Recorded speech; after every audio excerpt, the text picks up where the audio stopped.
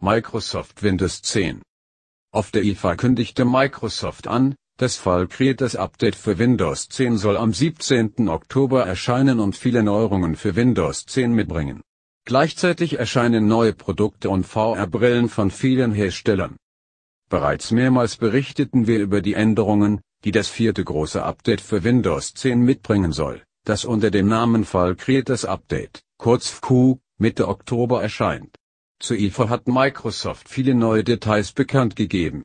Im Fokus standen auch die VR-Brillen, die nach Microsoft-Vorgabe von Firmen wie Acer, Dell oder Lenovo produziert werden. Überblick neue Details von Windows 10, FQ. Der von Microsoft verwendete Begriff Windows Mixed Reality ist etwas irreführend.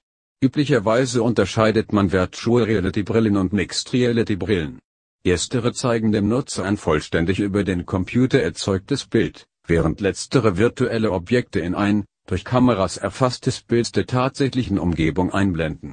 Trotz des Namens handelt es sich bei den vorgestellten Brillen teils um normale VR-Brillen, die keine Umgebung einblenden können.